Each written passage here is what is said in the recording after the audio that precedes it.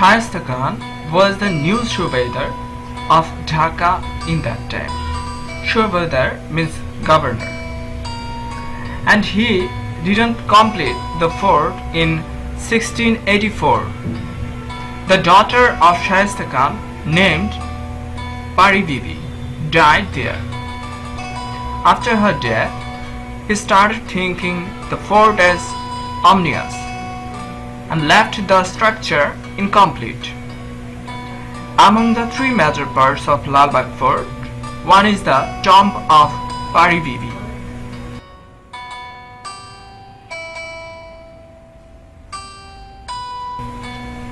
After Shaista Khan left Dhaka, it lost its popularity. The main cause was that the capital was shifted from Dhaka to Murshidabad. After the end of Royal Mughal period, the fort became abandoned.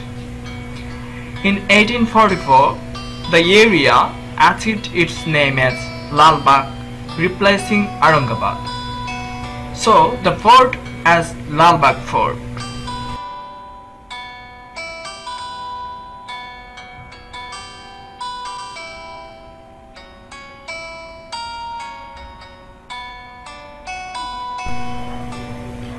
Lalbagh Fort consists of three buildings.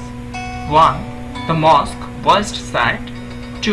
The tomb of Pari Bibi, middle of east-west of the fort. 3.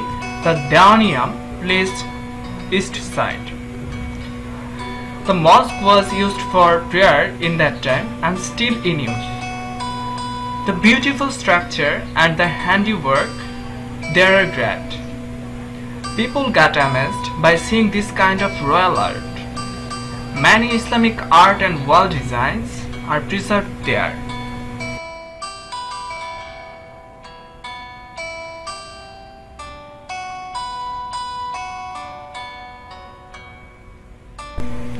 Shaista Khan could not make this fort better, but designing the tomb of Pari Bibi courteously. He brought marble stone, tiles, handicrafts of flower leaves there. This is the only place in Bangladesh where 9 rooms under there decorated with this kind of items. The roofs are made of black stones. In the top of the tomb, the dome is covered with pure copper. This beautiful 20.2 meter tomb was inaugurated in 1688.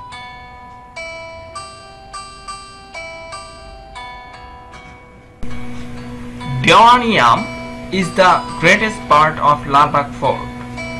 It was used as office in that time. Daniam is a place from where the Mughal ruler gave direction to the ordinary people once in a week. There is also a royal bathroom known as hammam.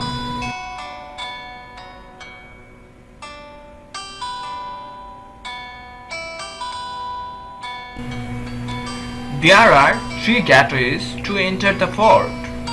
The southern gateway is the most important and one can see it from Buriganga. It has a 3-storied structure, but the middle structure is covered by minaret. That is why it looks like a 2-storied structure. In the royal area of Lalbagh Fort, there are also royal garden and a drainage system. After a certain time, Mughal Emperor Aurangabad donated the fort to Shaista Khan in memory of his daughter Pari Bibi.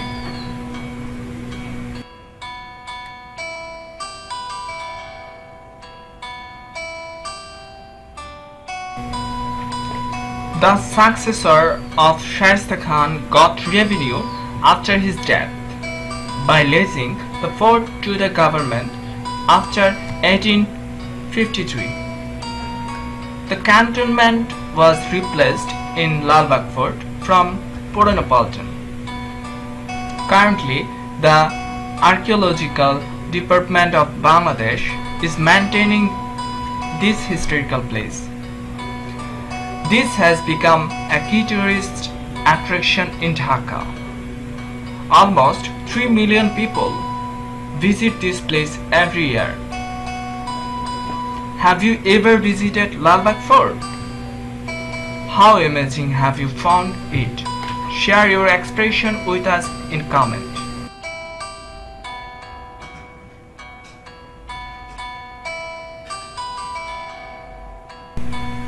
Entry fees of Lalbagh Fort. Local tourist 20 taka, Sark country tourist 100 taka, and other country tourist 200 taka. Visiting hours of Lalbagh Fort. Summer session April to September. Tuesday to Saturday 10 am to 1 pm and 1:30 pm to 6 pm.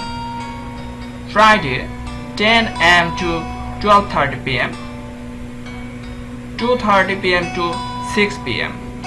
Sunday is weekly holiday and Monday 2:30 pm to 6 pm.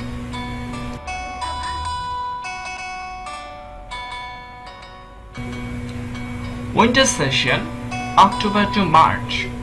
Tuesday to Saturday 9 am to 1 pm and 1:30 pm to 5 pm. Friday 9 am to 12:30 pm, 2 pm to 5 pm. Sunday is weekly holiday and Monday 1:30 pm to 5 pm. Eid holidays. Lalbagh Fort will remain closed for visitor during Eid day and the previous day of Eid. It will remain open as usual from the next day of Eid. Government holiday. Lalbagh Fort will remain closed during government holiday. Ramadan timing. Lalbagh Fort will be closed at 4 pm during the holy month of Ramadan. For more information, stay tuned. Subscribe my channel. Lot more videos are coming.